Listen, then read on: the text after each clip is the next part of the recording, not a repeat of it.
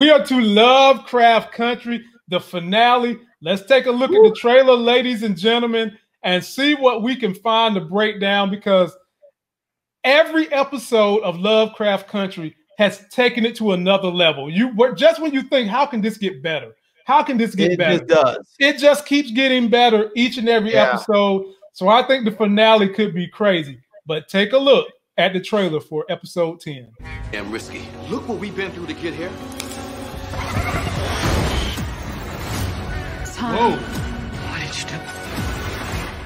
I hope you'll forgive me for this one last secret. Oh, what was in the barn, Larry? Did you see that barn light? He's talking about one more secret. Whoa! I'm so geeked up, man. I can't even wait. Whoa! What was in the barn? It's gonna be so good, man. Larry, we actually might have to hook up and go live 10 o'clock that night. Now I say that, but then I look at my daughter and she's like, "Daddy, really?" You might have to get her a high chair. You might have to get her a high chair and sit her right there next to the helmet. Man, no. Ask her what she thinks about it. I'm gonna have to do something, man, because Larry, I can't even put into words the thoughts going through my brain about what could be going on. So it looks like it's about to be an all-out war between Christina, Teague, Leti, and Montrose. And the wild card is, what the hell is Ruby gonna do? And then what is she gonna do? What is Ruby gonna do? And then that scene on the bridge with all the people surrounding them. And let us not forget, Hippolyta transformed into something from holding that time portal open. So I know she's got some kind of enchantment or some new powers. Larry, speak on it, man. I can't. And she was there. We saw her with the blue hair. She was there on the bridge with him. So she's about to, she might be right up in there to whoop some butt. I don't know what she's gonna do, but we know she's powerful. We know that because she was able to pull that portal open. So we know she can do some damage. So, and I'm curious to know if Christina has the power to take away that invulnerability of Leti, because Leti, if she's invulnerable, can just go through just taking people out. Like on that bridge, all she has to do is tell Tick and Hippolyta to stay alive, and I'll just kill the rest of them because they can't hurt her. I think, Larry, Christina got so many powers, and in all honesty, I'm sure she can take that power away from Leti. But the thing is, they still haven't let Atticus go in with his powers yet. He's got powers too. Yeah, he's got powers I think he doesn't even realize that he has, because that whole thing is his birthright. I think he has natural born powers that he just doesn't know how to access. Exactly. That's where I think the problem is going to come in when Christina tries to sacrifice him. I don't think it's going to happen. Even if he goes in there willingly, we see him on that altar thing. I don't think it's going to go down, because I don't think Christina is going to be able to. I think something's going to happen with the powers that he has, and Christina doesn't have enough power to overcome that. Yeah, and she's already said they've only been able to decode like one page of the Book of Adam, so they don't like all the spells and everything they have is from like just that one little bit they've decoded. So, I mean, if you get Atticus able to really decode the whole book, boy, I mean, who knows how powerful he's gonna be. Now, what could happen if Tick can use the Book of Names? Once Leti opens it, what if he can use that to channel some powers or some spells and conjure up some things? Do you think they would tie that as a tie-in? Somehow. I can't imagine they wouldn't. I can't imagine they wouldn't.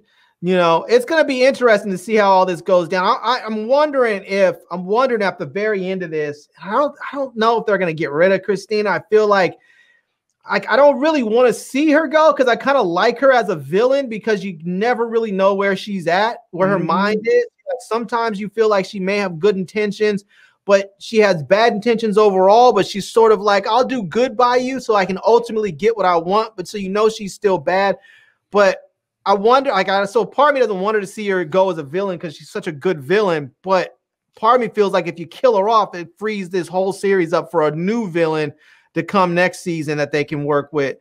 But she's kind of like Thanos. She's kind of like Thanos to some degree.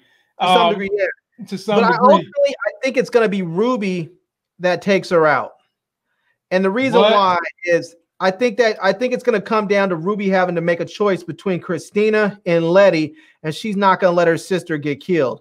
So I think it's going to be Ruby that ends up taking out Christina. And the other reason why I think that is because Christina actually likes Ruby.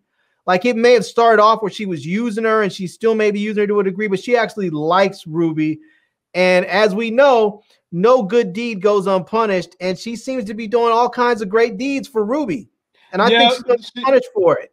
I think she likes Ruby, but she doesn't like Ruby enough that she's going to sacrifice. She's going to let Ruby come between her and her ultimate goal of getting Teek's blood and reaching her full power and immortality. If Ruby I agree with you, and I don't think she's going to let Ruby do that. I think where the problem is she's going to let Ruby be close to her because she likes Ruby. And I think when Ruby's close to her, Ruby's then going to have the opportunity to kill her, which I think she's going to have to, because she's going to have to make that choice between Christina and her sister. But here's the problem. How is Ruby going to kill her? What powers does Ruby have to kill? You've seen what they've done to Christina in episode 8. They shot her, they stabbed her, they put barbed wire around her neck, tied it to concrete, threw her ass in the ocean, and within 3 seconds, she pops out the lake.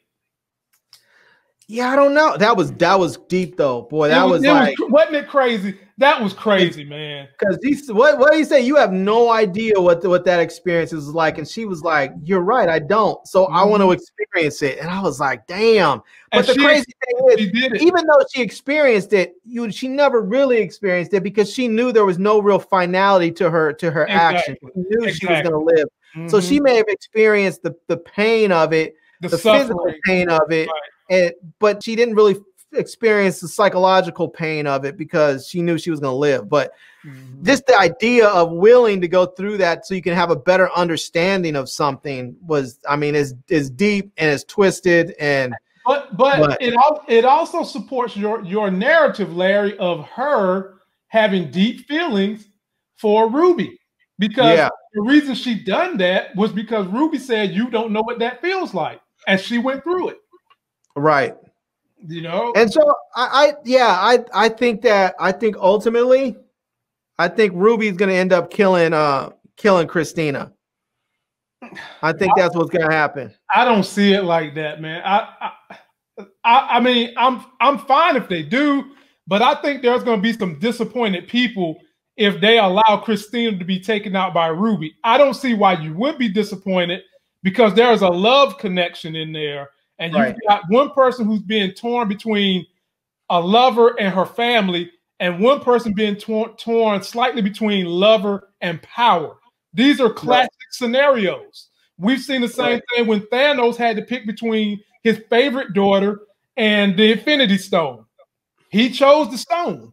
Right. And now we're going to have to see Ruby make a choice between her lover, who has these powers, or her sister, who is pregnant with Atticus' son, who is also going to have powers and is going to have a certain birthright of powers. So, Larry, I don't know, man. I just can't wait. It's going to be good. It's going to be good. But I still think Ruby's going to kill her, because I think we already know that Ruby doesn't care anything about Atticus. She's already said, "I don't care about him." You know, every time he's getting you in trouble and this and that. But she cares about Ruby. I mean, she cares about Leti. And I think when Leti tries to save Atticus, and Christina, goes after Leti to try and stop her from saving Atticus, I think that's going to put Ruby in that position where, do I save my sister or do I let her get killed? And I think she's going to save her sister. So, we'll see. Well, a big shout out to my people, Brandon from Just My Opinion Reviews. He's in the building, ladies and gentlemen. Subscribe to his channel. He always get Lovecraft reviews up before any of us do, because he's one of them. I hate to say it, Larry, but you know what he is. He's one of those special Negroes. He's one of those special Negroes that they send stuff to. Yeah, him and Sharonda, they're those special, and they do that, but they're special, ladies and gentlemen, because they do damn good jobs on their reviews. They work hard, show the brothers some love, and check out. We might have to do it. We might have to do a special show, a special episode called the Special Negro segment, and bring them on. We'll bring all the special Negroes on. Yeah, man, it's hard. It's hard to catch them, man, because they all so busy. I would love to get Brandon, Sharonda, and my man E all up here to do something for this Lovecraft finale. I might inbox everybody and see if they can make it happen Wednesday or Monday, because I would love to hear all these great people's opinions about the finale. Man, I was talking to Sharonda one day, and I was saying, she was like, "Oh, I'm so busy. You know, it's hard sometimes." She was like, "I have all these episodes to watch. I'm trying to watch, you know, these first 4 episodes of the new Tommy Power thing and try and get that. It's just too much." And I was like, she didn't really say the Tommy one, but she was saying something about something. And I was like, "You complaining about having to watch a show that's not even out yet, you know?"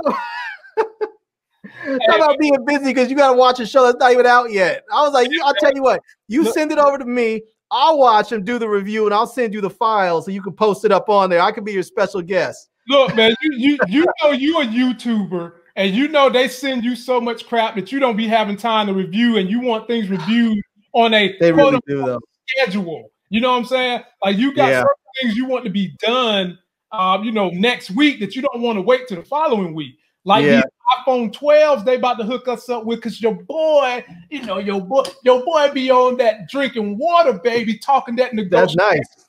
You know, like these iPhone 12s they about to send us for you to review. If I can keep working my Lovecraft magic, you're gonna have to fit that into the schedule. You know what I'm saying? That's going to the top of the list. Everything else is getting bumped back. See, look at you.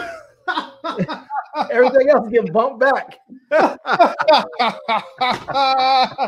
man said everything else is getting bumped back if he can get the yeah, man. But in all honesty, Larry, sum up the way you want this finale to be. Because everything has been so good. Would you be disappointed if the finale didn't have the punch the rest of the season had? Sum it up for us. Man, I want to see Hippolyta on that bridge, and I want to see her turn into Storm before there was even a storm, because they're like in the 1950s. I want her to be the precursor to Storm and start shooting lightning bolts out of her fingers and everything else. I want to see her just go straight ham on people. And then I want to see Hippolyta. I mean, not Hippolyta. I want to see Ruby really mess with Christina's head and do some straight gangster stuff, like take that serum and transform herself into something like her dad, or transform herself into Christina herself. Do something totally crazy and then kill Christina. Like, I would love to see Ruby transform herself into Christina and kill Christina, and then Atticus and Leti and them are like ready to kill her because they think she's Christina.